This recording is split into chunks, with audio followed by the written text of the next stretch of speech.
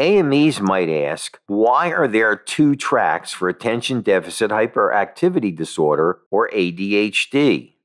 The FAA created a new fast-track option for pilots with a history of ADHD to expedite certification. For the fast track, the applicant provides specific documents to a local psychologist or neuropsychologist for review and clinical evaluation.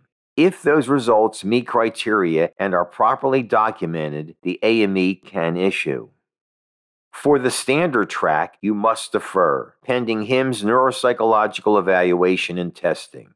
A urinalysis must be done within 24 hours after testing to confirm no ADHD medication use. So how does an AME determine which track to use? AMEs should follow the ADHD pathway in the AME guide.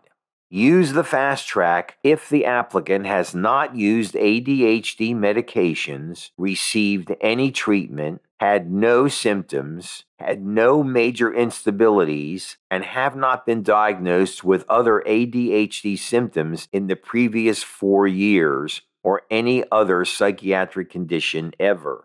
For everyone else, use the standard track.